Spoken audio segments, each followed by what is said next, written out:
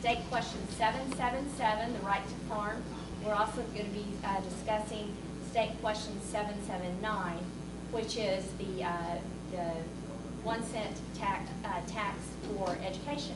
And so we have two special speakers here tonight, and thank you so much for coming. And I'm going to go ahead and introduce Gage, if you'll come first. Gage Milliman is with the Oklahoma Farm Bureau. He serves as the liaison between the county farm bureaus and the state farm bureau. He also works to ensure counties are informed about issues affecting agriculture in rural Oklahoma. He's a native of Newton, Illinois, and received a bachelor's degree in animal science from Southern Illinois University. Before joining the Oklahoma Farm Bureau, he worked as an Oklahoma State University extension agent for 9 years. And he grew up on a corn, soybean, wheat, and hay farm in south central Illinois. So he definitely knows farming. He also raises Charolais cattle with his wife Krista and his son Henry. He enjoys racing cattle, riding horses, baseball, and the St. Louis Cardinals. Any boos in the audience? Just kidding. You played? Is that what you said? No, I'm just a big fan. Oh, big fan. I need my boys come up. Actually, I handed all those away. Can I have one of those back, please? Can I have one of those back? All right, we're going to I think Gage is going to speak for about 15 to 20 minutes, and then we'll allow some questions. Now, tonight is our these state questions. The people that are speaking tonight are wanting to get us to vote for these state questions. Next month, at our meeting, I think it's October 11th, we are going to have the against side, the people that are going to come in and speak to us and trying to convince us to vote against these state questions. So that's what it's going to be about tonight. Okay. All All right, thank you. So who in the room has heard about State Question 777? Have you heard anything good about it? All right. It's interesting. We've been after this, or I have been part of it for over a year now. Started in July in 2015, and we spent the first 6 or 8 months just trying to inform people. And it's actually kind of encouraging to get into a room, and most people at least have heard about it. And hopefully this close to the election that we have. So if you have this handout here, this is the amendment, how it will appear on the ballot. And I apologize if I didn't bring enough. And I actually have some more of these in the truck. Good for you guys. It's one of the bigger crowds I've spoke to in a group like this. So I can get more of these if you didn't get one at the end of the day. So what this does, it'll add this measure adds Section 38 to Article 2 of the Oklahoma Constitution. And it creates constitutional rights. It creates the following guaranteed rights to engage in farming and ranching, the right to make use of agriculture technology, the right to make use of livestock procedures, and the right to make use of ranching practices. So then it kind of explains here, so that's what the amendment's going to be, with the including down here, the measure and the protections identified above do not apply to and do not impact state laws related to trespass, eminent domain, dominance of mineral interest, easements, right-of-way, or other property rights, and any state statutes and political subdivision ordinances enacted before December 31st, 2014 and before will stay intact. So why do we need this, and where did this come from? This has been in the process for over 4 years. We came up, mostly Farm Bureau, submitted this and asked for this, but we've had other agricultural organizations across the state that were involved in this also. So we got the bill wrote, and it took us 3 sessions to pass this. So this isn't new. And this is why we're so passionate about it as an organization, because we've been working on it a long time. So it didn't pass the first 2 times for different reasons. One of them is the compelling state interest that it mentions in the paragraph I skipped over for whatever reason. I didn't plan to read the whole thing to you, so I apologize for reading what I did. So basically in the future, if a law is going to be passed that will affect how we operate in agriculture, it will have to meet a compelling state interest. When this passed in Missouri back in 2014, and it's already passed in North Dakota in 2012, the one in Missouri, it reads similar to this, but it just says will not infringe on our rights, period. And that was something that the legislation wanted. Well, we need to have a way to explain how we do pass laws in the future. And the compelling state interest was added, one of the last things that was added. And this came through session 2 sessions ago. So it's been, I remember being at a legislative breakfast in Bartlesville in April of 2015. And this was already assigned, we knew would be on the ballot November 8th, 2016. And at that time, we had concerns that it would be during a presidential election and that this may get overshadowed. And at that time, we had no idea the circus that the election was going to turn into. So not our choice, that's just where it fell. But this did come through session 2 sessions ago. Passed through the House and the Senate with 90% of the legislators supporting it, so bipartisan, overwhelming support. And the reason we asked for this is because we've seen it in other states as well as here in Oklahoma, is we have extremist groups that don't like what we do, and especially the animal rights groups, and the biggest one is Humane Society of the United States. You might have heard of a group called PETA, the People for the Ethical Treatment of Animals. PETA is not very effective. They're actually radical enough that not too many people take them seriously, but the Humane Society of the United States is very well funded, they're very well organized, and they are very effective in what they do. They have not had a lot of success on the national level, but they have on a state level. Some examples, in California, they passed a proposition back in 2008 that said that the laying hen cages, the cages laying hens were in were too small. They needed to be 30% bigger. There was no science, no fact, nobody in the ag industry came up with this number. I don't know where they came up with the 30% bigger, but if you asked anybody that was regulating that, they said those animals are being treated humane. They are not being abused. They're happy where they are. But anyway, went to the vote of the people, it passed. So in that time, you had, once it went into effect, you had a couple options. You could just go out of business, which some small producers did, or you can completely take out all of your cages and go in and put those in that are 30% bigger, which a lot of big corporations did because they could afford to do that. Or what a lot of them did is they just went in and knocked out a center panel of the existing cages they had, which doubled the size of the cage, which reduced the number of birds they had in half, which of course reduced their production in half. So at that time, the price of eggs went up to over $6 a dozen. And as the opposition has pointed out, if you call California and Kroger or whatever in Los Angeles, eggs are not $6 a dozen. But what they did is they started shipping in eggs from surrounding states. And their legislation is in the process, and I haven't heard where they are on it, of trying to pass a law that will, any eggs that comes into the state of California will have to be raised under California's, or produced under California standards. So if that does pass, then we will see that increase of eggs, price of eggs go up and up and up. So we have a lot of poultry on the east side of the state, and there's been some issues. Opposition talks about this is going to end regulation of agriculture. They can do whatever they want. Big corporations can pollute the water, they can pollute the land, pollute the air, all those things.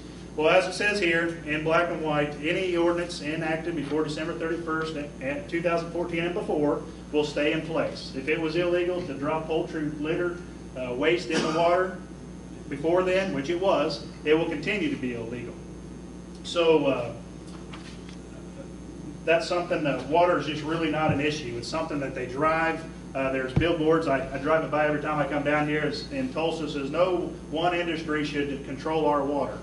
I agree. Water is important to all of us, and they'll claim, the opposition claims that you just cannot produce and make a compelling state interest. Nothing will fall under that. And I'll agree. If you can't get water to fall under a compelling state interest, I agree. Nothing will.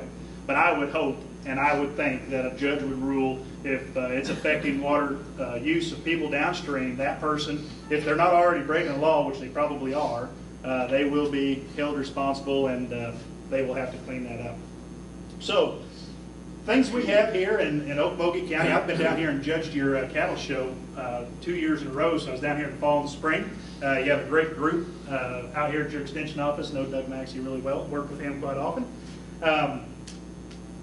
So we are in cattle country. So we think, and we're not even in feedlot country, where a lot of the Humane Society people think that feedlot cattle shouldn't be on dirt and they need to be out on grass and all that. So what does Eastern Oklahoma care about, and Cattlemen's Association care about this?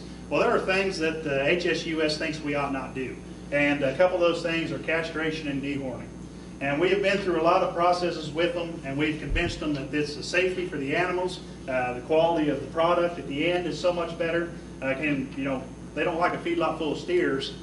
I don't like a feedlot full of bulls. They don't get along real well. It's not, you know, it's a hazard for the workers. It's a hazard for those animals. So they've agreed, okay, yeah, I understand. It's safety of the animals, safety of people working them. So we need to castrate and dehorn. But if we're going to do it, we need to sedate those animals before we do it. So in the state, well, not just state of Oklahoma, but it is against the law for me as a cattle producer to sedate an animal. I have horses, cattle. I grew up showing pigs, all those things.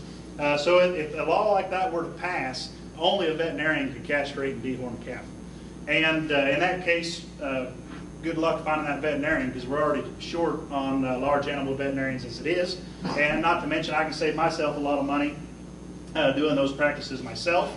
And once again, they say this benefits corporate farming. If you have to have a vet come out and do all your work, who's going to be able to afford that? The guy that has 200,000 cows, not the guy like me that has 20 cows. So those are the type of things that we want to be able to head off in the future and have some extra support when something like that happens. So does this mean that a law can never be passed again? No. Not everything's going to be challenged. What this is, if the law is passed, one of those I mentioned, say we outlaw, well, another one is antibiotic use. And there's a lot of discussion on that. And I've got 10 calves that are on pasture right now, just growing a little bit. Cattle prices aren't good, so I'm just going to wait until they go lower, I guess. I don't know what my plan is. But I've treated 3 of those 10 with antibiotics since I weaned them back in June, the end of June. And I want to continue to have that ability to do that. And of those 3, I'm certain one of them would have died had he not been given that antibiotic.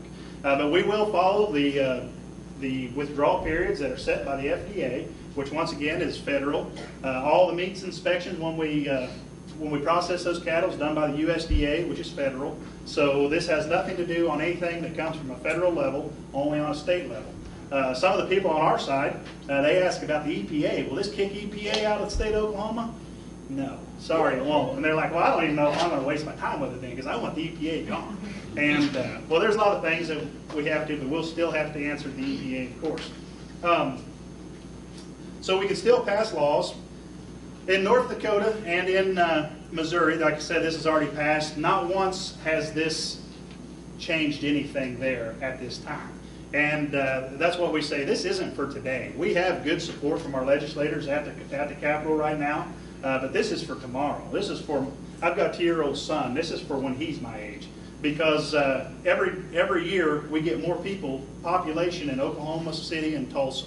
A lot of people say this is taking away our voice, our legislators' opportunity to pass laws for us. Well, those of us in rural Oklahoma are losing our voice more and more all the time. Right now, if you include Tulsa and Oklahoma City, it's 34% of Oklahoma's population. If you include the surrounding areas of Edmond and Midwest City and Bixby, Sand Springs, Owasso, Broken Arrow, it's already 50%. So the longer we go and the further people get removed from agriculture and they don't understand how these processes work, this is when this is going to come into play. So a lady in Jefferson City, Missouri did try to use this. She got caught growing marijuana in her basement.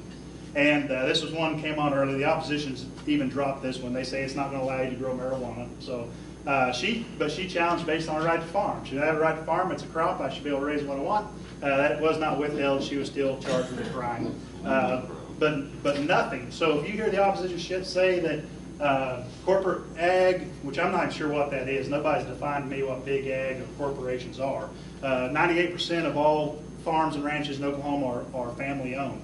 And some of those in that 2% are like Hitch Feed Yards, it's the Hitch family that runs that, but it's big enough that they've had to incorporate it, and it is a corporation.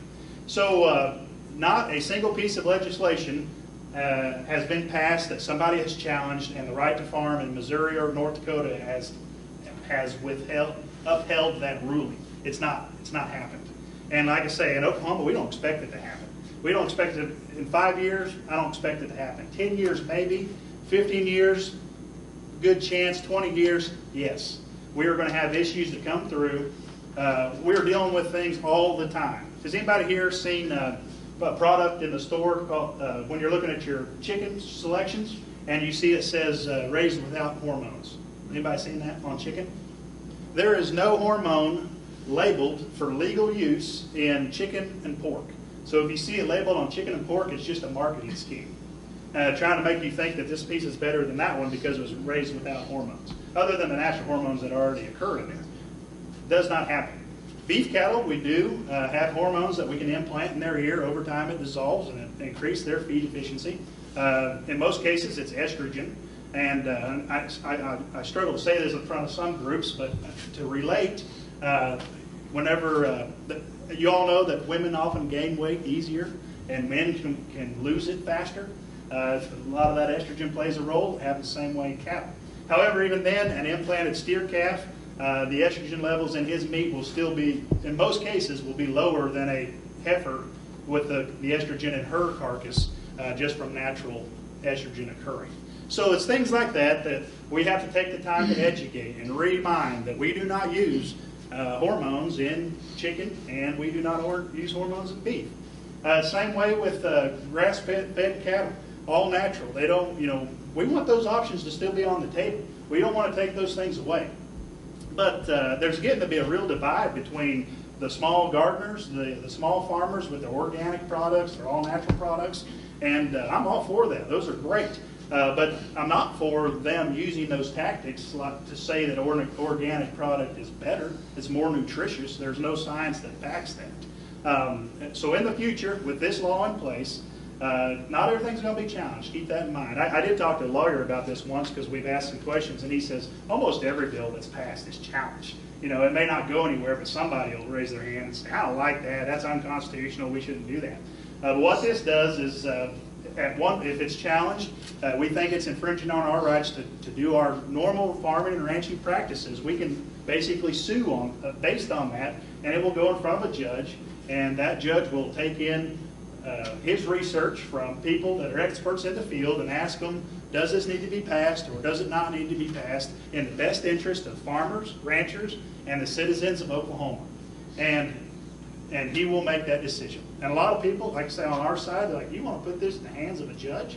Well, it's better than putting it in the hands of Wayne Pacelli or Christian Cassee, who sits on the Kirkpatrick Foundation here in Oklahoma and also sits on the National Board for Humane Society of the United States. So we have them right here in the state that are trying to pass these things, and their ultimate goal is to end animal agriculture. They want us to all be vegetarians. And that's all it amounts to. And they have a lot of money. Where do they get their money? I always like to tell this story. When the tornado came through Moore, was that 2013? Whenever it came through Moore, did all that damage, HSUS came into Oklahoma and they raised $1.7 million in Oklahoma from Oklahomans. And in the name of we're going to provide shelter, vet care, food and water for these animals until they can be reunited with their owners. Do you know how much money they spent in Oklahoma? $110,000. And that's pretty standard for what they do. They spend less than 1% of their money they raise actually helping animals and helping shelters. And I always make sure I plug this too. If you are one of those that's sending your $19.95 a month to HSUS, please stop sending that money, because all you're doing is paying people to come argue things like this.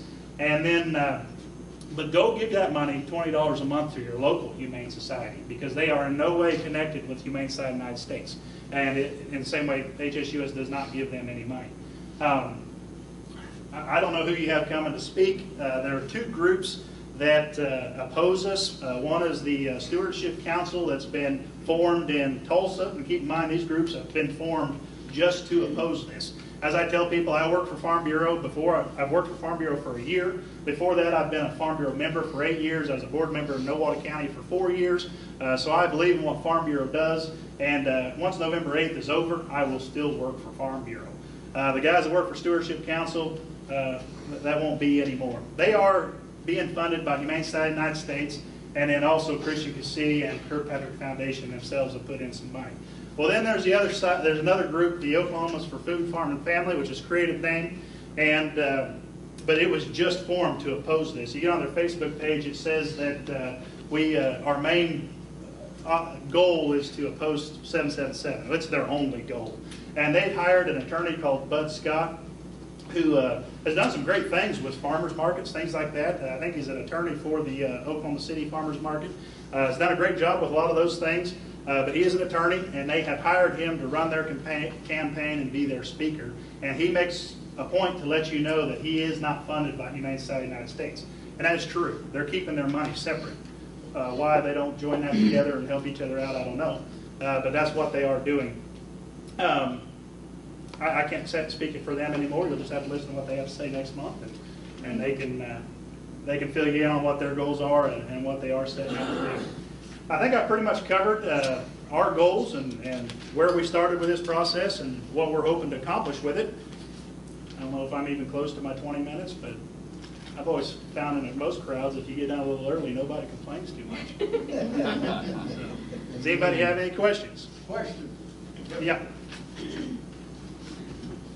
Bill sounds okay, but then we get down to no law can interfere with these rights unless the law is justified by a compelling state interest, a clearly identified state interest of the highest order. Now, what in the world does that mean? So basically, what it entails is, and the lawyer will give you a different answer, but it's what's in the best interest for the safety, the welfare, and the well-being of the citizens of Oklahoma. Well, doesn't that put it right back on the legislature to intervene? It'll be put on a judge. A judge will have to make that decision. The judge is bound by the law. Right. And if they pass another one, the judge is going to be bound by it.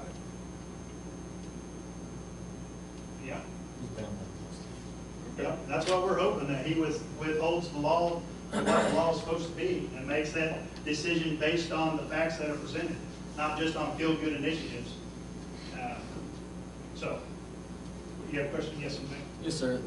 I got a question. You know, instead of Oklahoma, there's a tendency to put every controversial item that the state legislature can agree on as a constitutional amendment. Mm-hmm. You know, the United States Constitution has been amended just a handful of times. The Oklahoma Constitution has been amended probably more times than any other constitutions in the Union. Mm-hmm. You know, the average person does not understand all these state questions, and it's like there's a cyclical thing that I see happening is every time they can't agree, it goes to the state or it goes to the voters. And I worked for the election board for 12 straight years, and if you see some of the voters that come in to vote, they do not know.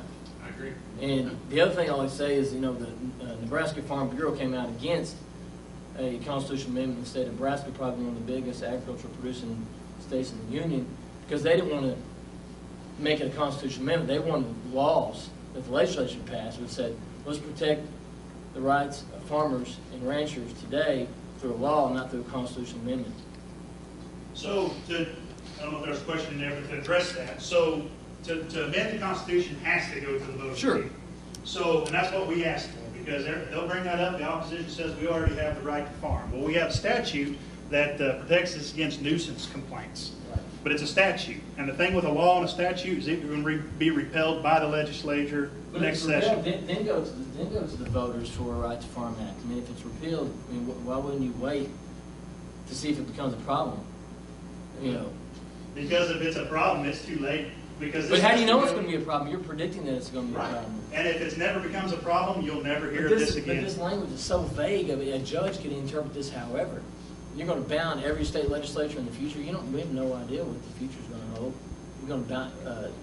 Well, what we've seen in other states, in Florida, California, Arizona, on what they've done outlawing, or different things they've done on crates, whether it be pork or poultry, we can see that coming. And it's probably, Oklahoma are probably one of the last states it gets to. And that's what comes up a lot of times too, is like we have great support at the Capitol. Why do we need this? That's exactly 100% true. And that's why I say I bet it's going to be 20 years before we even have this come up. But if we wait until we lose in the battle, this would never pass in California because the people are already passing things that are taking it the opposite direction. So now is the time. And if Oklahoma can't pass this, nobody can. And like I say, if we wait, it'll be too late. Now's the time to do it, while we have the support. Yeah, I got a couple, three questions for you. One, you grew up in a farming family. yeah. Define that farming family. How big an operation was it? When I was a kid, my dad and my uncle farmed together. We farmed about a little over 1,000 acres. By the time I was in high school, I have two cousins, boys. My uncle has two boys, my dad has two boys.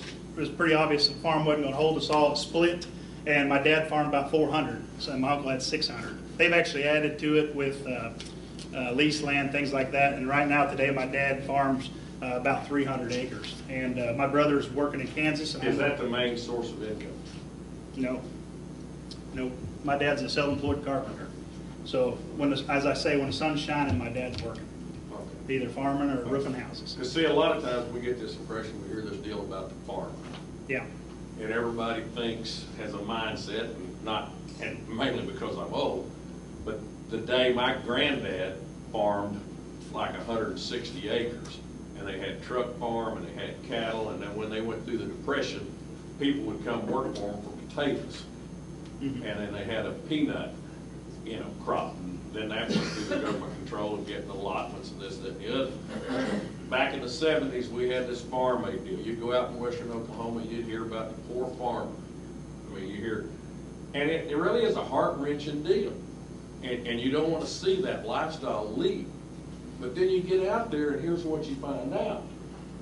What happened was these wheat farmers, they have good years, and then they leverage against 2 or 3 more sections because somebody like your dad and your uncle split the deal up. They'll buy a section, they'll buy another section, then they have a couple of bad years. And then the next thing you know, well, then it's the poor farmer. It's this, it's that, and everything. And it's big business. I mean, these deals are multi-million-dollar deals. Now you get out in western Oklahoma now, and you've got Cargill out there, which probably owns, between Hitch and Cargill, they own western Oklahoma. And they were believing. That's not true. But Well, I'll explain that too. but anyway, but let me tell you what, they farm that land, they're sucking the water out of that aquifer out there. Luckily, we've had a good year, and I know all about Cargill. I'm a retired federal agent. I worked a case on them back east. I can tell you stories about Cargill that will not enamor you to big business, whether it's agriculture or the farmer or whatever. But nevertheless, they go out there and now they grow their own feed, they got their hog deals, this, that, and the other. It's all big business. This old deal about the guy with 80 acres out here, and if you've got 20 head of cattle, let me tell you, and I've worked on a 750 cow-calf operation out in Roswell, New Mexico, and that's a ranch.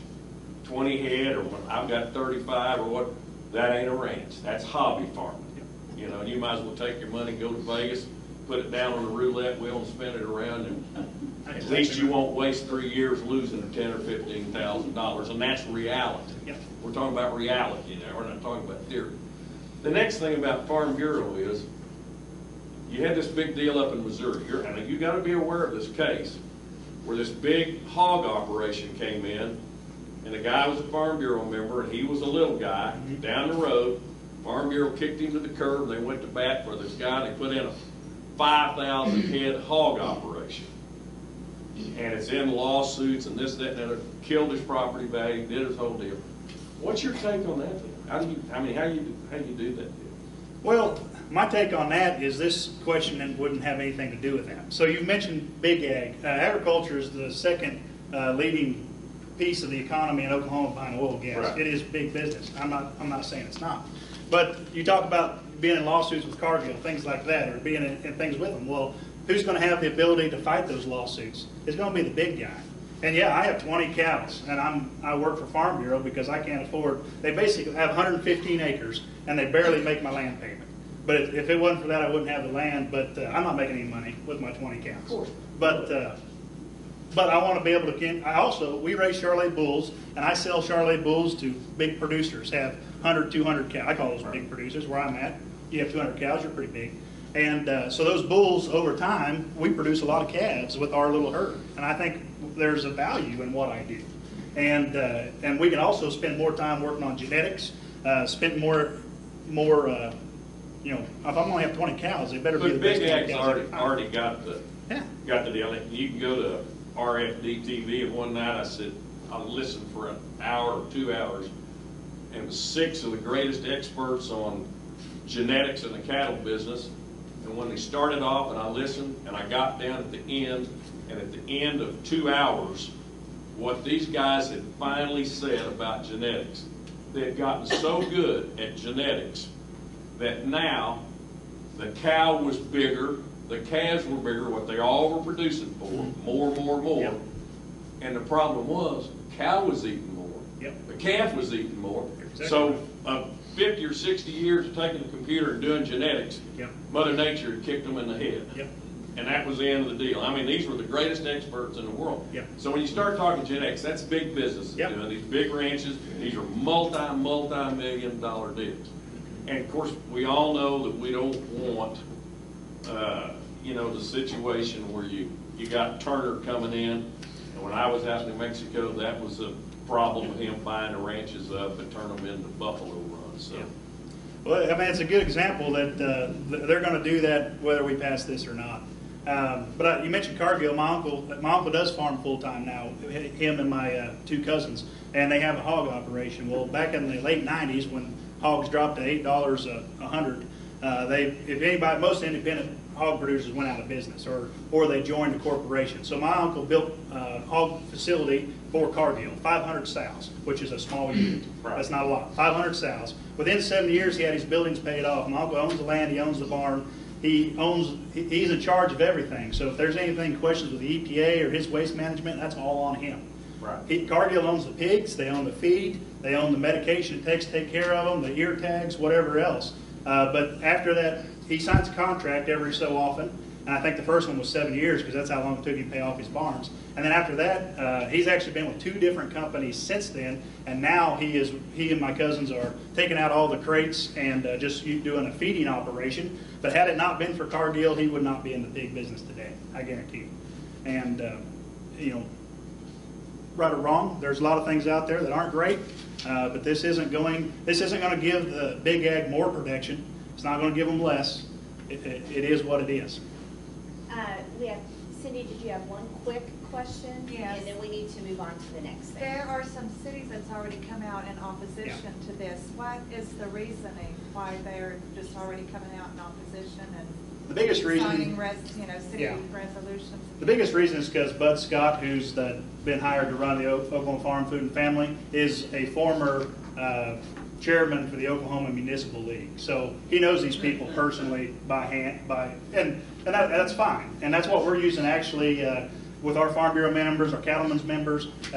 We're putting big signs out. You've probably seen some of them. We have a lot of people on the ground. Not too many campaigns have the amount of manpower that we have. So you use those connections that you have. So he has those connections. Those are people he's worked with. Their concerns are, I guess they have concerns that it's going to allow somebody to put in a poultry farm or a pig farm right in the city limits. And that's not true because any ordinance that's in place 2014 and before will stay that way. So there's no truth to that at all. And then, so then they say that, well, we can pollute the water upstream and then all of a sudden the municipality does not have water anymore. I only have 20 cows, but I haul those 10 calves I haul water to them every day, 300 gallons. I take it out of the tap. We're on a rural water district that buys from the city of No Water. If somebody pollutes the city of No Water's water, my family's out of luck and my cattle are out of luck. So that's very important to us. They have also come up with things like if a farmer's irrigating his land, because of this, the irrigation water will take precedence over municipality water. Man, if people need water in town to drink and bathe in and take care of their families, we're just going to let that crop die down here. I guarantee you that. So that's what they've been told. That's why they're opposing it. But none of that is relevant. And one of the problems we have in Okmulgee County, and it's never been addressed in a completely Democratic controlled county, is we've never ever had zoning ordinances. We're 395 years behind civilization. There are no zoning ordinances. So let me tell you what, if you don't live in a municipality that has a zoning ordinance, which God, who knows whether Oglongy or Henrietta have the zoning ordinance or what, if it's kept up. But they can move one of these giant hog operations in right down the road from you on, you know, your same road or whatever, and be adjacent to you. And so, but we don't have any zoning ordinances in this state. And that's probably my biggest complaint about being for 777. If we were up to date in our zoning ordinance, you had zoning ordinance protecting people, blah, blah, blah, then that'd be a different business. So it's kind of. I'll agree with that. If your city doesn't, I was surprised this city of Tulsa allows you to, I can't remember the exact numbers, but it's something like But you the can have. county doesn't. The county zoning is what Oklahoma doesn't have. Oh, they don't have, you know, and like I said, all they have to do is appoint a commission and get it done. It can be done relatively fast, but let me tell you what, they're filling up potholes out here. Yeah. Putting tin holes. Well, I agree. If it's not in place, this could help out whoever's trying to build something in the future. That's right. Gage, thank you so All much. right, thank you. Stick around. I will. Okay.